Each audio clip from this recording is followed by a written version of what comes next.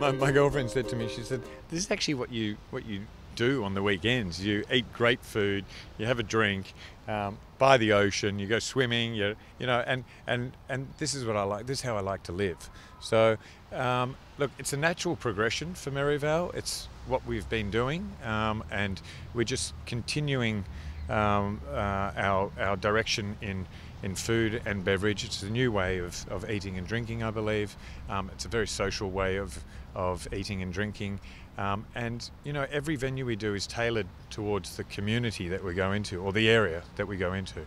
And in this instance, we're going into a beachside community that's heavily focused on family values.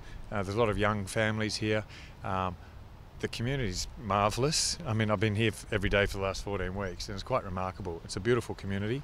They're very lovely people, and so we're tailoring the offering to hopefully what they want.